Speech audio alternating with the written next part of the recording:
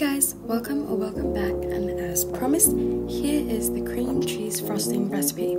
You're gonna start with 227 grams or 1 block of cream cheese, and to that you're gonna add 229 grams of butter.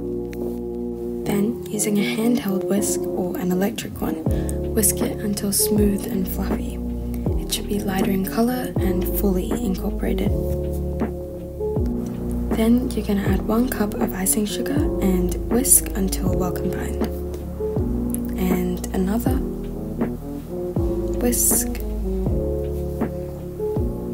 Should be smooth. Make sure there's no lumps. You can also use more sugar if you'd like the frosting to be more thick. Anyways, next I added the juice of half a lemon to cut that sweetness and 1 teaspoon of vanilla. Then you're going to whisk it.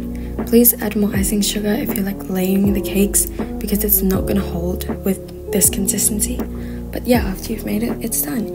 You can use it on anything like red velvet, carrot cake, spice cake, anything you want, because it tastes so good.